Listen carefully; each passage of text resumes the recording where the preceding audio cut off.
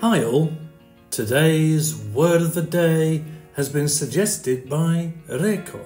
It is busk. Busk is a regular verb. It means to play music or sing in a public place so that the people who are there may give you money. The person who busks is a busker.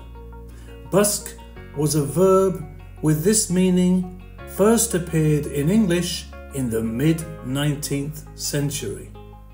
Some example sentences are: tourists stopped to watch as a group of students began to busk in the bustling marketplace. Jenny learned how to overcome her stage fright by starting to busk in front of small crowds. The talented violinist would often busk outside the subway station to earn extra money.